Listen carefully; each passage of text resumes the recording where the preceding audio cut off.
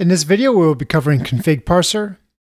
ConfigParser is commonly used with Python applications to configure application settings.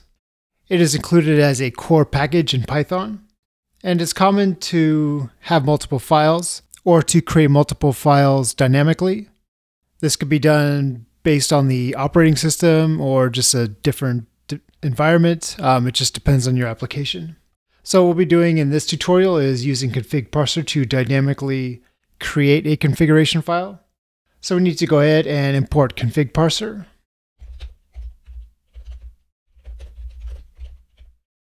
And once we do that, we need to set up a new config variable. Config files are generally divided into sections. And within each section, we could have multiple options. So I'm going to go ahead and just create a few sections here.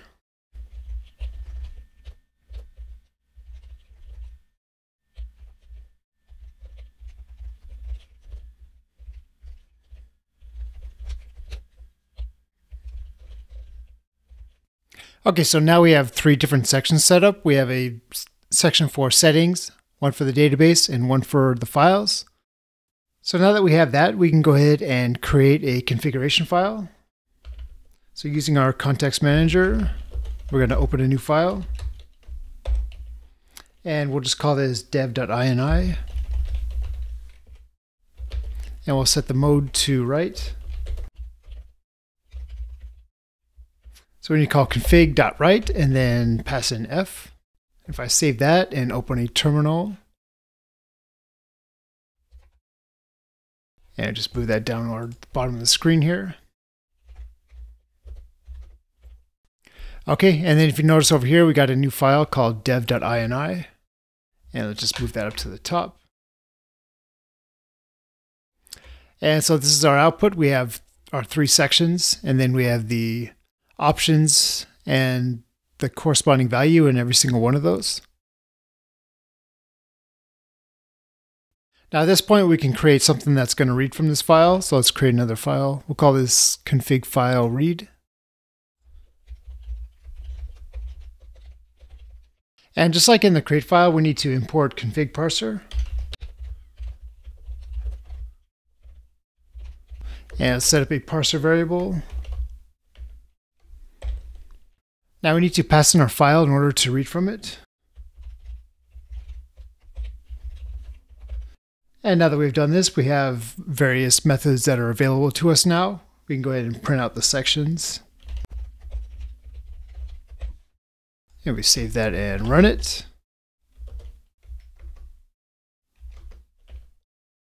And then we get a list back of our three sections, our settings, database, and files, which is the heading to each one of these. Now if we want to get an option within a single section, we can do that also. So we need to call the get method.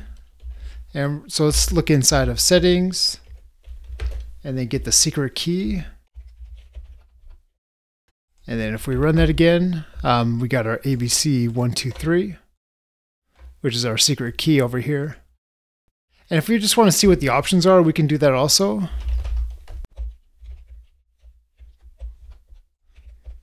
Actually, what we need to do is pass in a section.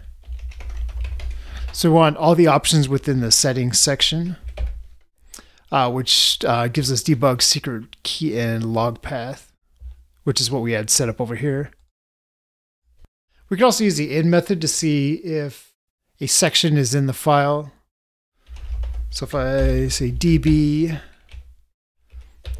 in parser, so that should return true, which it does, because db is in one of these sections here.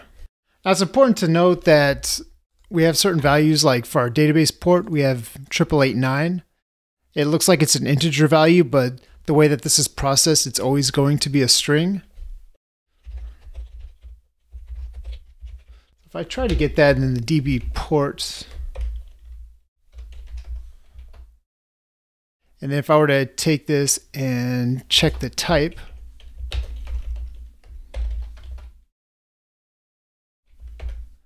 so we'll see we have, here's our value of 8889, and is returning a type of string. Now we could do something like this. We can grab this again and simply convert it to an integer.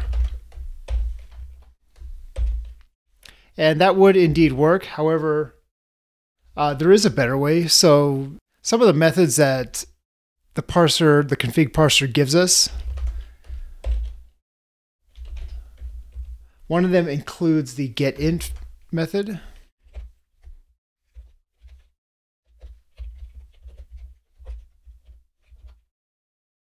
If we were to print that out, that is going to give us it's actually going to be an integer from just by calling the getInt method. It's going to do the type conversion for us. And we could also do the same thing with a default fallback. Let's say we want the default to be 3306. And obviously we are setting a value, so we're not getting that. But if we were to have another value or an option that's not in there, and rerun that. So DB default port is not set anywhere in here. So it's going to use the fallback. And so that's good if you're processing a bunch of these and you don't know if every setting is going to be set. That way you have a fallback. Having good defaults will help you a lot with this. Now we can do the same thing for booleans. And so one thing that we did have a Boolean value was for the debug mode, or the debug option. And that gives us a value of true. And if you notice in the file, what we had was a lowercase true, and then we had set that using a string value. Now, so this works for any thing that is deemed truthy or falsy. So the true values would have been true. We could have passed the number 1. We could have also passed the other words, including yes and the word on. Now the false values would just be the opposite of those. We could have passed the word off, and that would be indicative of a false value. So it's quite flexible in how it's able to handle those. So the final thing to cover is using string interpolation. So we can take the values from one section in the settings and apply them to another. So we're going to go back to our original create script, and we're going to add a couple more values. And let's add Python version. And we'll just set that to 3. And then we'll add one more in this section. Packages path. And let's go ahead and set that to user local. And then so we can take that value and then use it down here. So we're going to use that in let's set the Python path. And string interpolation, what we're going to need is the $sign and opening bracket in brackets. So we're going to use the settings section. And then the packages path. And so we're going to append to that bin/local. I'm sorry, bin/Python. And so we're going to need one more item. We're going to need the Python version. And let's just grab settings.python version. And that will give us our value. Now if we come over here and try to run that and print that out, and I'll just enter that in here first. So we're going to get from files the Python path. Actually, we need to generate a new file. Let's go ahead and do that first. And let's just look to make sure that that got updated. And we can see our new values are here, and then our values that's going to substitute the path for the real path is in this section right here. If we were to run this, we would have a slight problem. It would not know to substitute these values. Let's just go ahead and do that really quick. So our output right here is exactly the exact string that we gave it. So what we need to do is we need to import extended interpolation.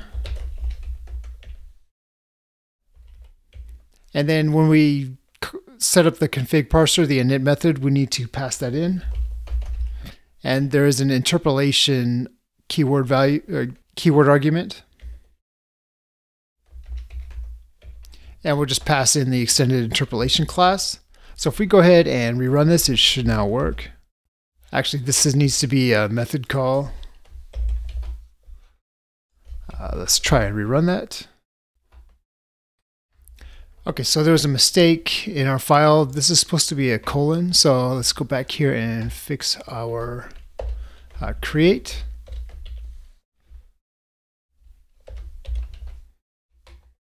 So we need to run the create one again just to generate a new file. And then now we can run read. And that gives us our actual path that we had called from the files section. And we can see our Python path. The values were properly substituted. So this has been an overview on how to use the config parser. Thank you for watching.